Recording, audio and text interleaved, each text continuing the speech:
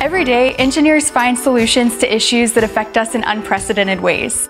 These dilemmas could include anything from road maintenance and bridge repair to structural design and public health. But one thing's for sure, the world needs problem solvers. The world needs engineers. That's why I'm here, studying at Tulsa Tech.